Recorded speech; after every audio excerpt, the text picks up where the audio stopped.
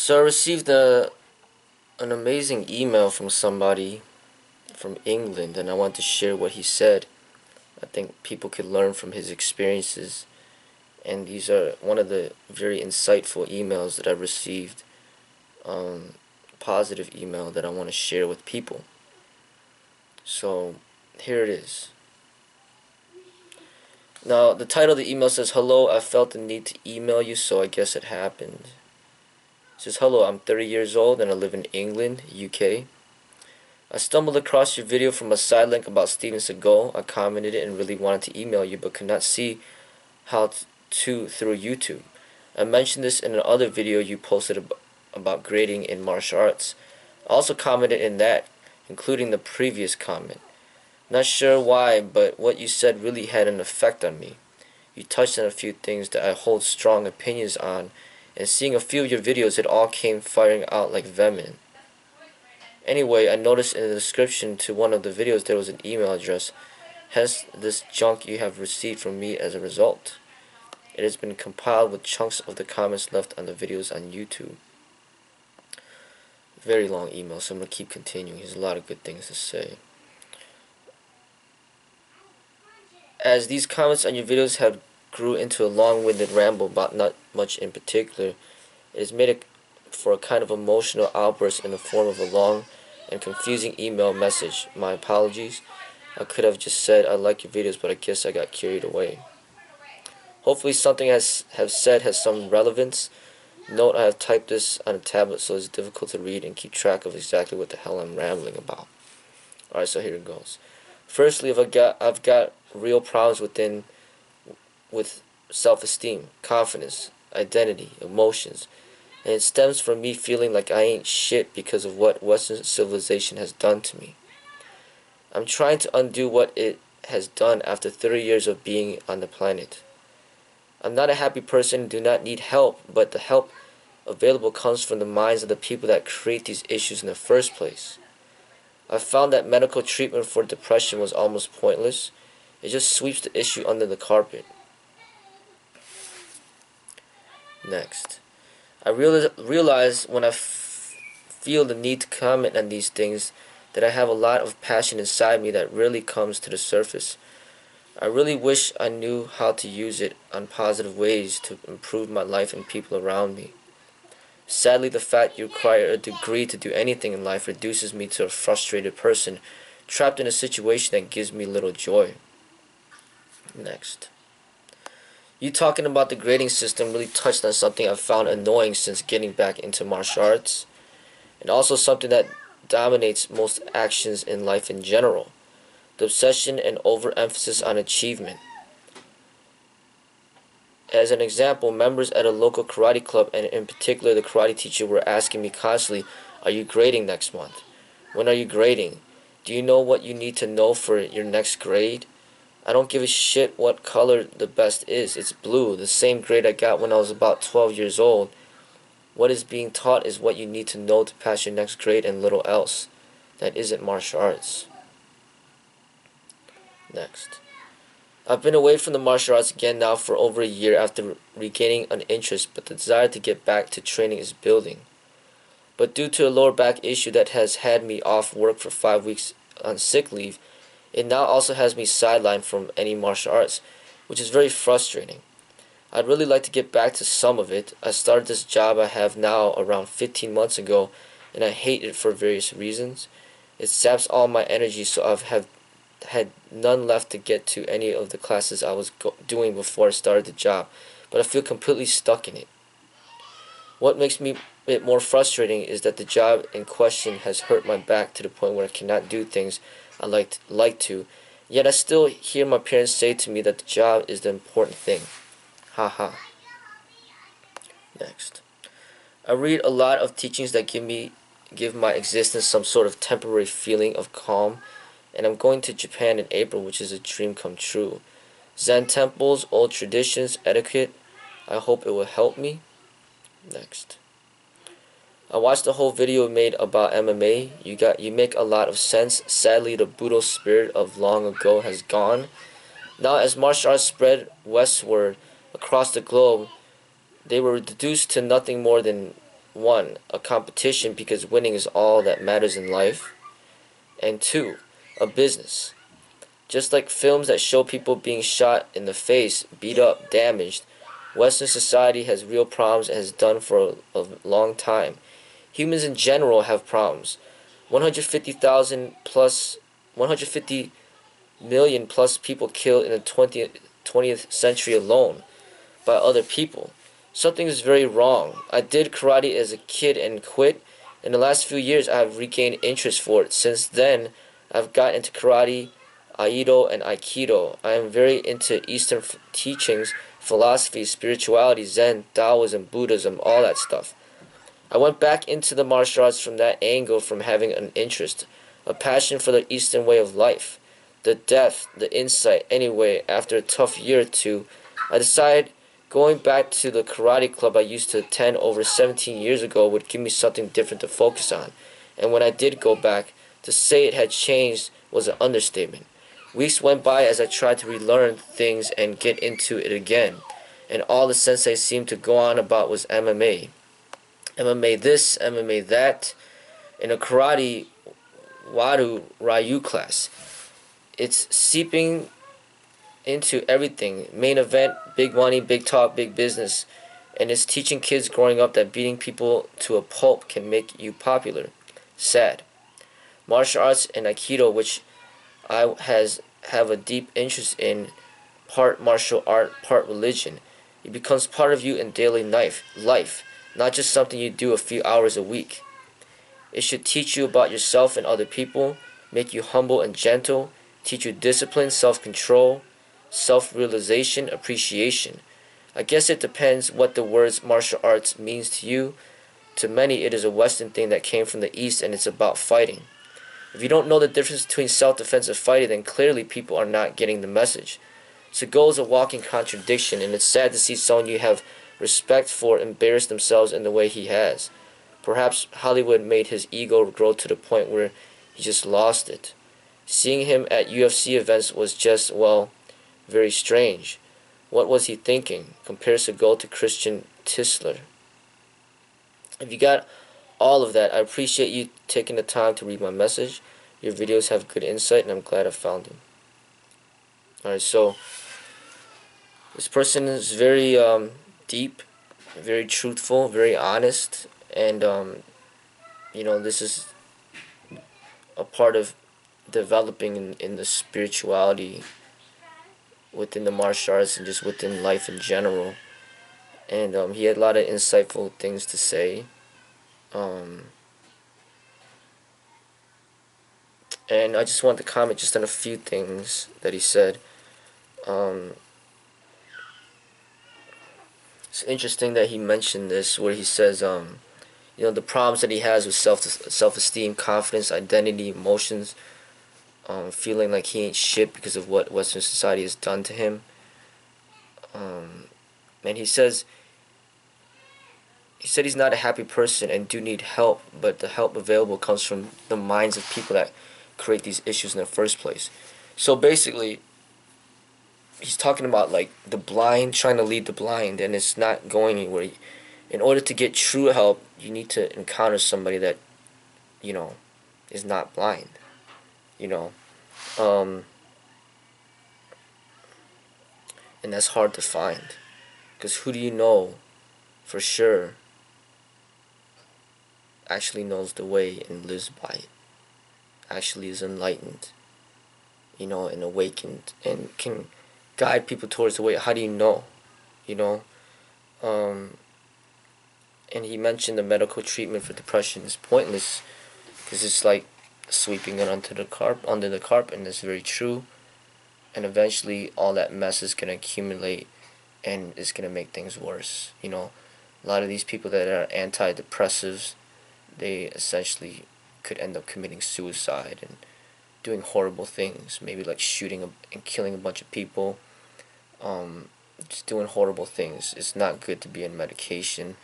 We need to find the real medication, the depression, the true medication, and that's meditation. Let me see. Now he mentions Sadly, the fact that you require a degree to do anything in life reduces me to a frustrated person trapped in a situation that gives me little joy. Now, I think that is partly true to the effect of where to profit from something that you love to do, you typically do need a degree. But nobody could stop you from doing what you love, not for profit, but just for the pure joy of doing it. So like you when you do things for free to help people, people can't really stop you from doing that. Or not even just to help people, but just to express yourself. You like to write poetry, then go ahead, write poetry. You like to make music, play music. You like to dance, dance. You like to play basketball, play basketball. Hey, doesn't mean you'll be in the NBA, but you could still play basketball. Like, do what you love to do. You want to practice martial arts, practice. You want to share. You want to write a book, write a book. You know what I mean? Like, we don't need a degree to do what we want to do, but typically, in order to profit, to make money, you may need a degree. In most cases, if you want to be a doctor, you want to be a lawyer, then you need to make a degree to get into that type of field. But doesn't but if you want to learn to heal people, you can still study how to heal people and then share that information to people, not as a profession, but just as, like, it's just a part of you, like, something that could help people, and then you could share it with them. you know it's just turning things into professions essentially is what makes it very competitive, and that's why there's all those degrees that separate people to see, like, it's the society's way to try to decipher between who's qualified to teach and who's not. But essentially, somebody like Buddha transcends degrees. He just awakened one day, had some deep realizations, and then he started to teach. It's just nobody could give you a degree for being awakened, basically. It's just something that happens from within, and then you just head towards the way, and then you share your way with others. Now he mentions about the grading system.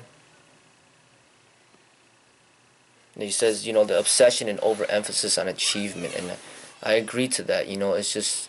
There's a bunch of, it's that's not the way, of the true way that I see.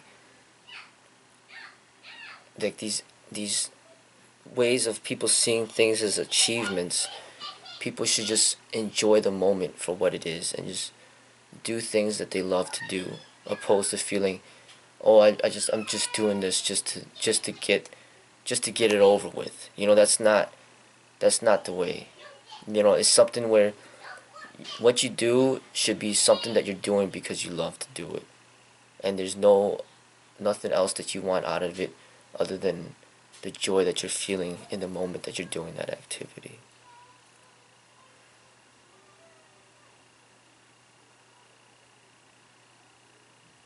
So he mentions, members of the karate club, in particular, the karate teacher asked me constantly, "Are you grading next month?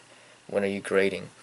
That to me, I'm really glad that I got rid of those ranks. It was an experimentation that I went through, and then it didn't work out.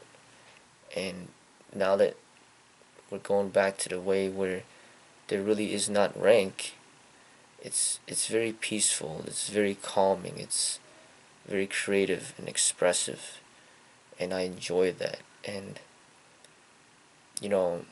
it's rare to ever be able to find a school that doesn't that doesn't force people into a ranking system. It's like going to a school where they don't grade you A, B, C, D, F, whatever. It's just, you just go into school just to learn. It's like going to a library almost, like where there's just so much information and knowledge available to learn from. no need to have grades and compete with the next person that's reading in the library. It's just for you to go there and receive the benefits of knowledge. So there's a huge benefit to liberating yourself from this ridiculous ranking system.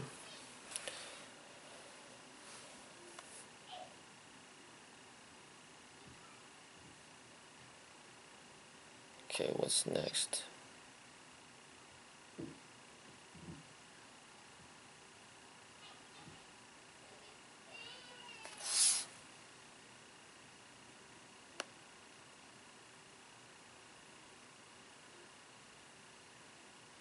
So this is what he says right now.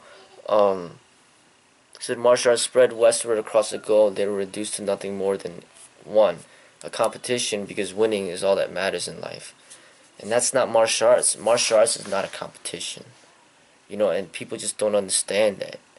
They're just so used to competition that they just don't understand what art is. And then two, a business. And that's very true. I mean, it's like, how can a martial arts school be open and operate in a commercialized context without turning into, something like a business? I mean, it's extremely difficult, because actually it's not extremely difficult. It's not even lawful to operate a martial arts school, without following the business model. I mean, like you're governed by state law, in accordance to how you run your business, and you gotta follow their guidelines. So essentially the law forces martial arts schools to turn into a business. But the way that the martial arts schools operated and the business is operated, um, you have to work within the context of the law and try to do your best to educate about the spirituality in the martial arts that's missing in pretty much everything that you see out there. you know.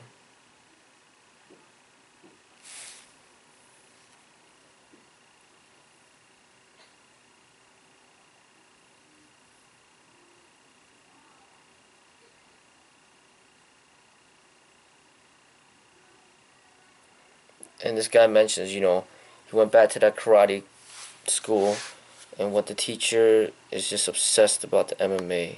You know, all the sensei seemed to go on about was MMA this, MMA that.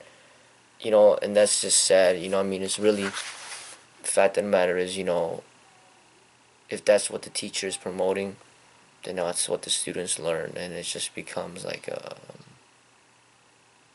becomes a domino effect. It becomes like a virus that spreads out to more and more people. You got one teacher that's all he cares about, and then his 500 students or 200 students are all just focused on that. And that's not martial arts. The karate school or whatever just turns into like a fight school. That's pretty much what it ends up happening.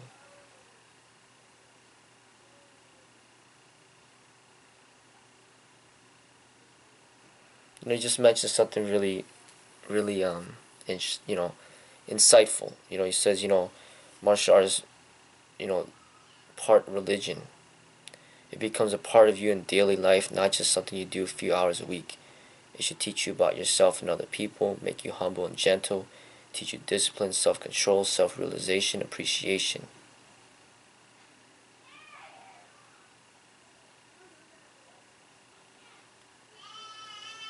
And about Steven Seagal, he says that Steven Seagal is a walking contradiction, and it's sad to see someone you have respect for embarrass themselves in the way that he has.